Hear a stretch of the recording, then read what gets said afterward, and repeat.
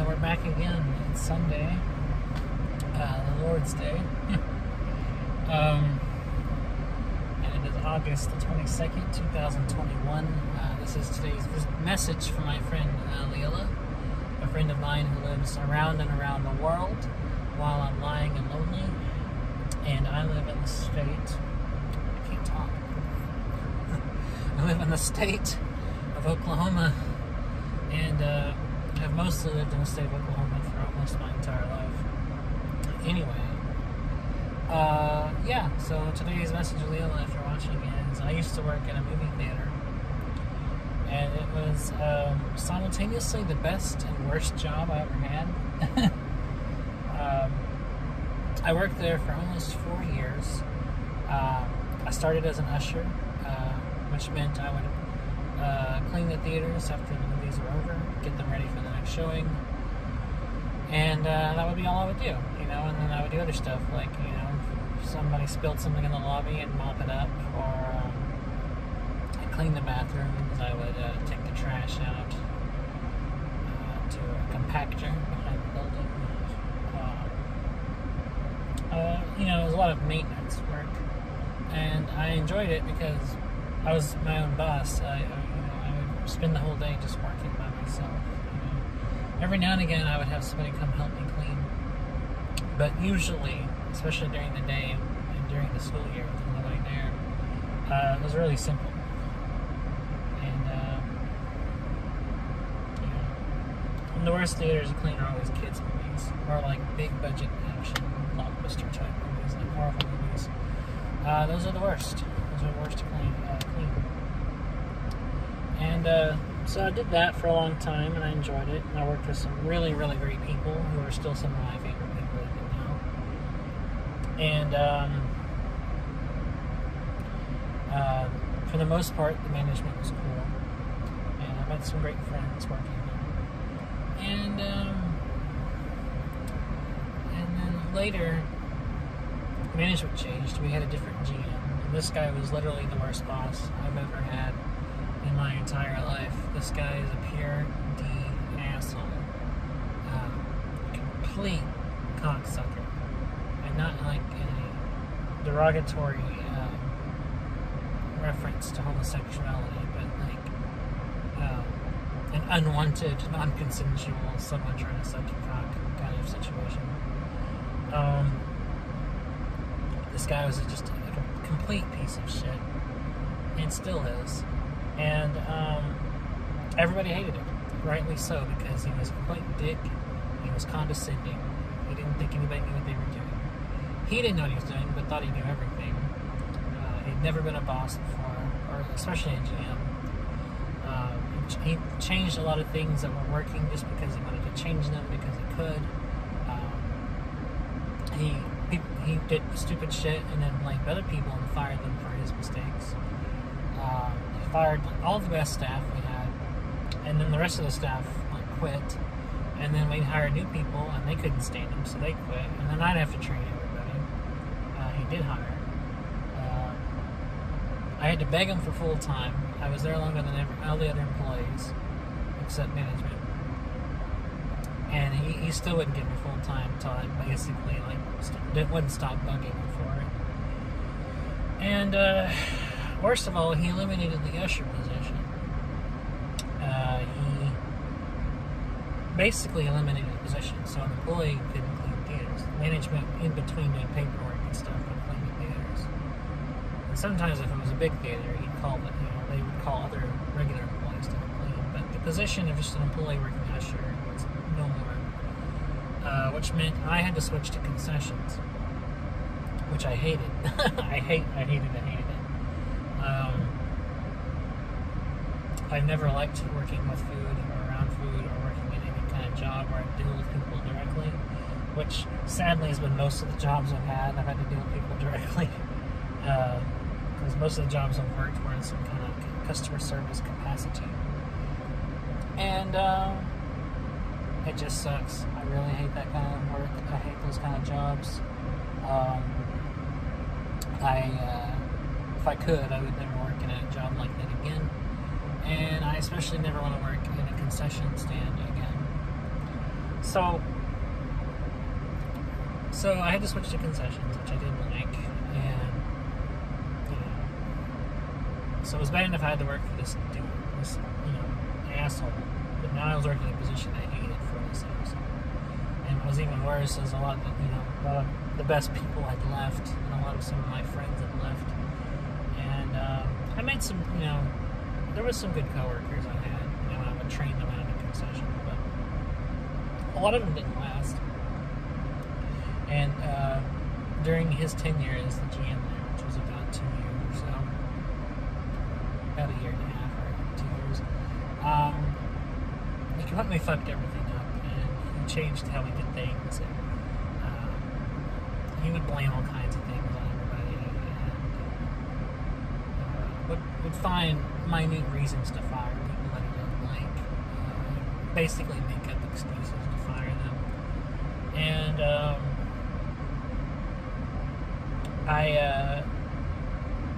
I hate him. I really hate him, because I had to work with him all the time, and he was a huge prick, and he was even more of a prick to me because I refused to bend over and let him fuck me in the ass. I would rebel against his stupidity, or call him out on things, or completely disregard his rules, or talk shit about it, which I did.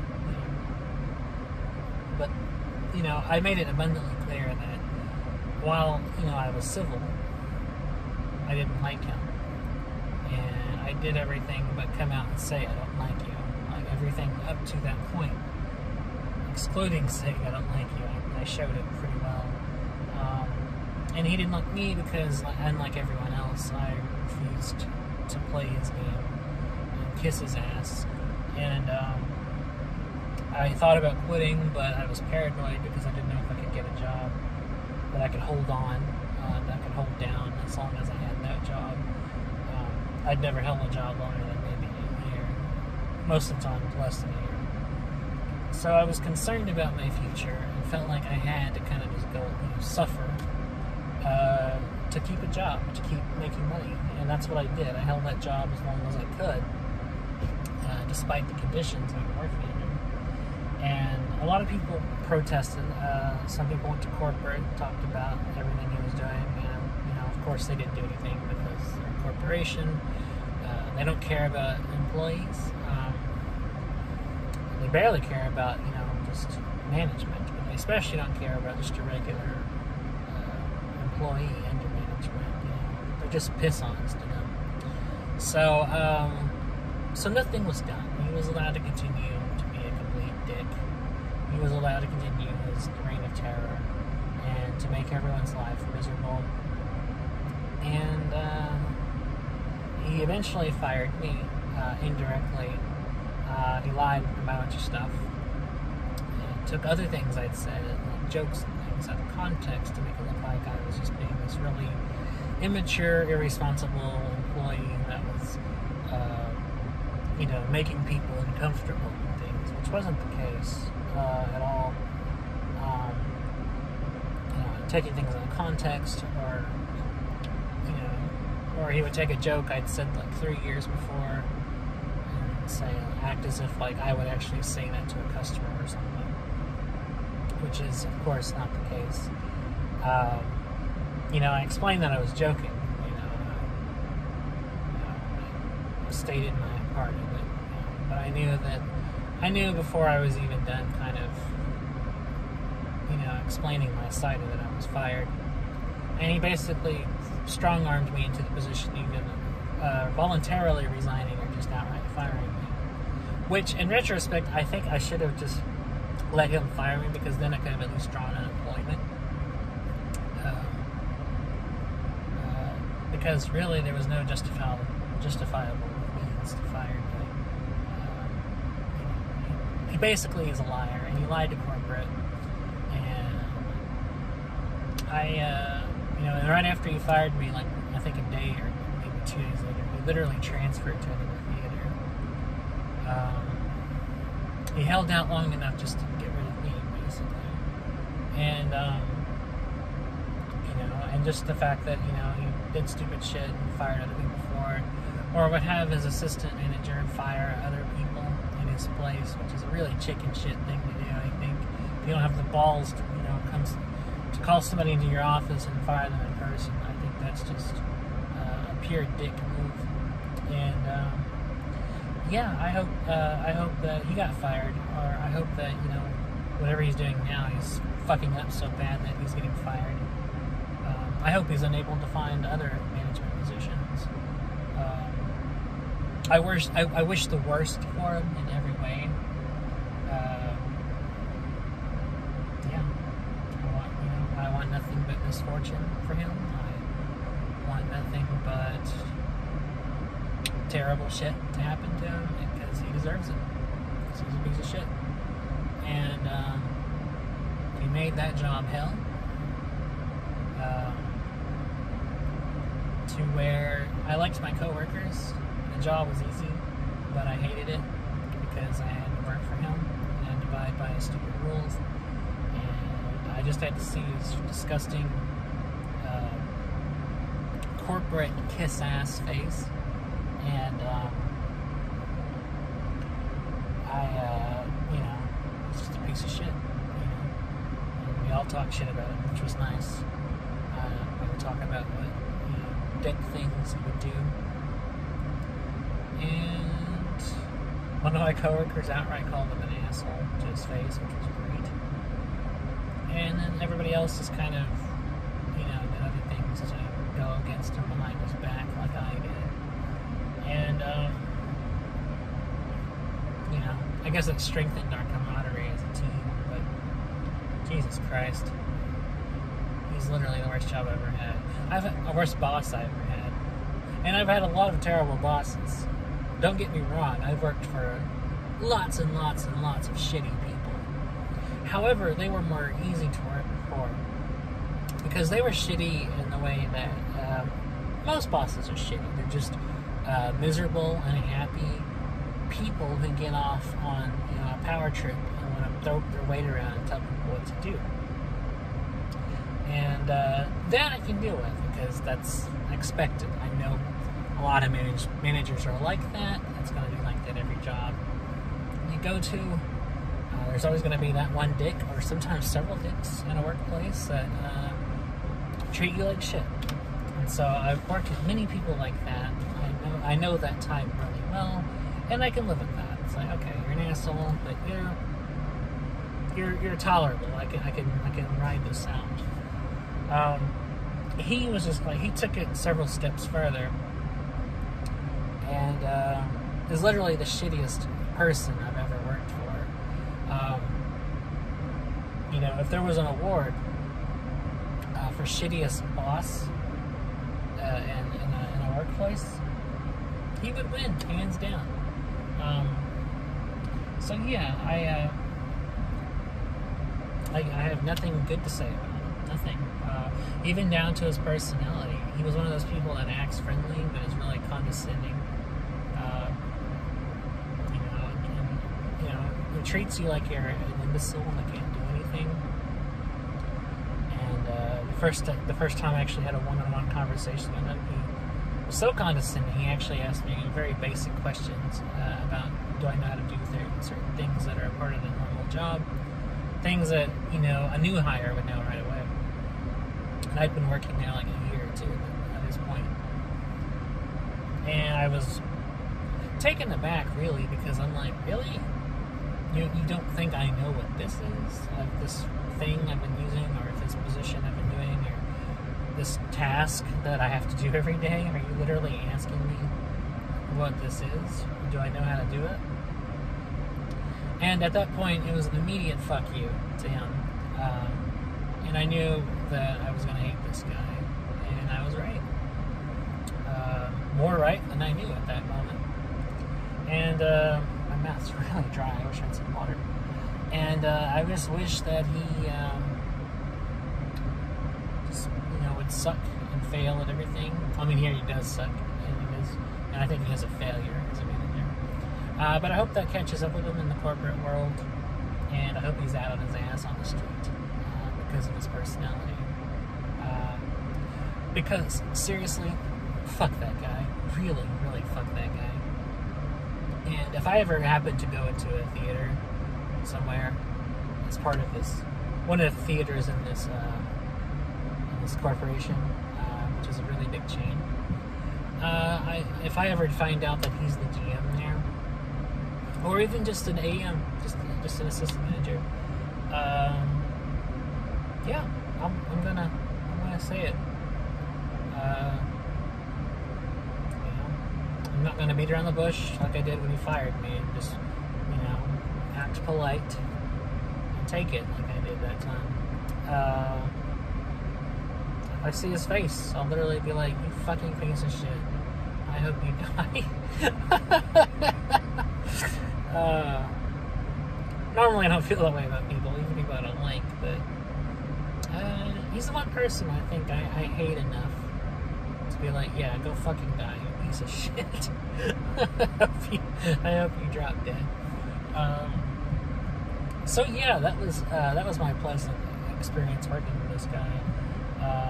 And like I said, I've had other bosses that were terrible people, but they were terrible in a way that's like a normal kind of terrible boss, like the kind of boss that, they're just a shitty human being, but they're just being shitty because they're miserable and they like to abuse their position.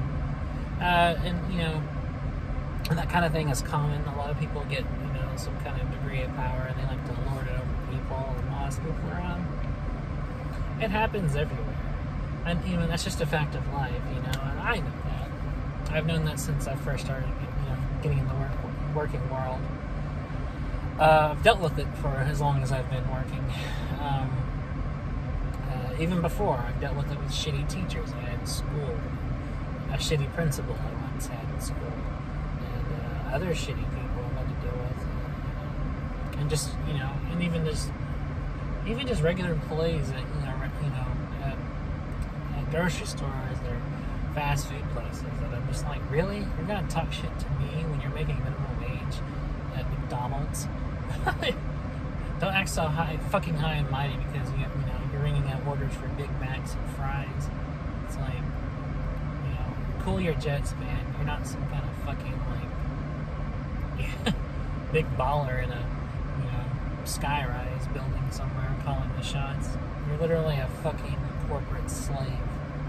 So knock that shit off. That's what I want to say to these people. And a couple of times I have said as much to certain people like this. What blows me away is like, at a grocery store in my hometown, there's this old lady that works the register there. And she's been there since before God was born. I mean, she's been there for years and years and years. And she's still there now. And she'll probably be there until she dies. And she's just like the biggest bitch. And I don't know why. I haven't done anything to her. I'm always polite. Every time I've gone in, every time I've bought groceries, I've never said anything cross. I've never said anything rude. I've never said anything offensive. I've never even used language that would be considered offensive. I've never said a curse word in front of her or anything. I've always just been very polite, because she hasn't directly done anything to me. She hasn't,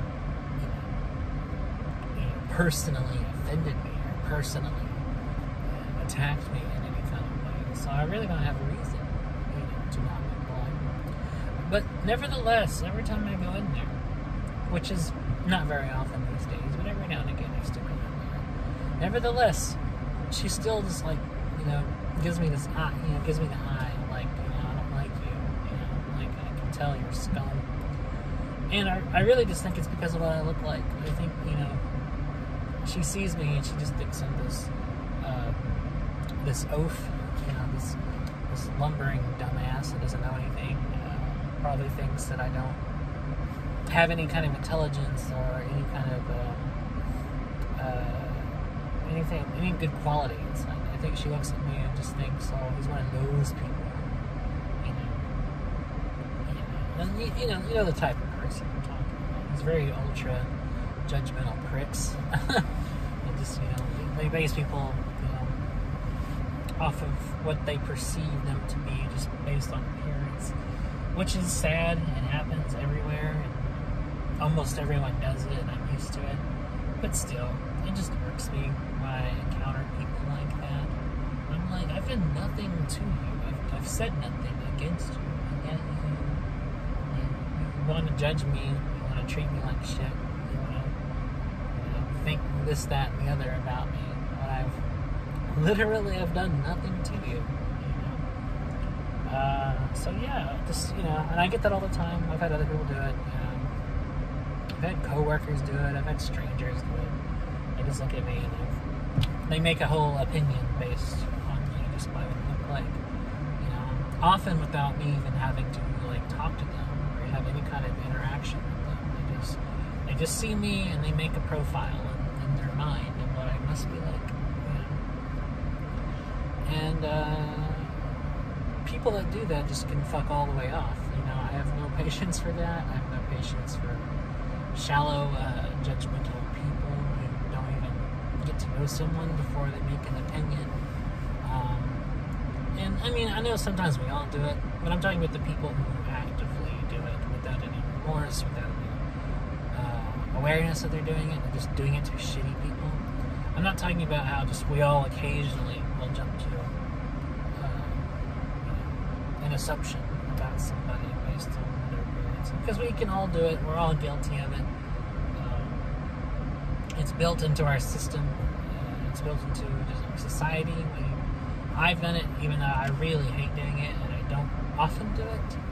There's been times when I've presumed something about somebody based on what they look like. And I know that's wrong, and I know it's something we shouldn't do.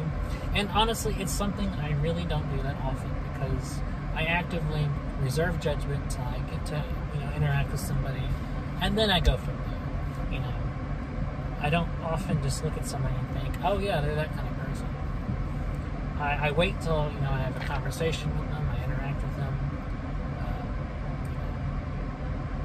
and based on the things they say, or based on the things they do, then I can, draw a conclusion, make an opinion. But most people that I see that I just, walk by and, never say anything to, I don't think a thing about. They're just people. I can't make an opinion because I don't have any info. I don't have any data to draw any conclusions from. So I just don't. And I wish more people did that. To quote the comedian Robert Wall, he once said, "Judge slowly." And I think that's very true, whether it's matters like that or just anything, like your reactions to things, your reactions to art, your reactions to something you may find offensive, is judge slowly. Really, really think about it. Really think about, well, is this really offensive? Or is this just my emotional reaction to something? But either way, I think it's good advice. Just judge slowly. I think that's very wise advice, honestly.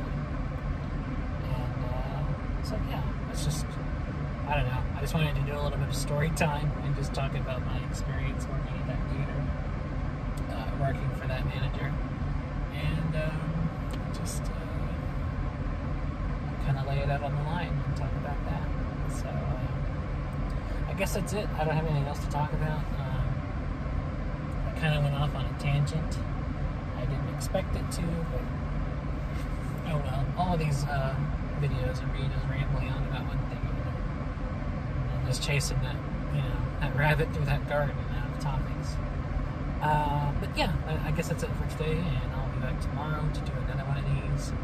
And I hope you're doing okay, Lilla. I hope everything's going alright. I hope I get to talk to you again soon. And I hope you have a good day. And I'll try to have a good day as well. So until I talk to you tomorrow, we'll catch you later.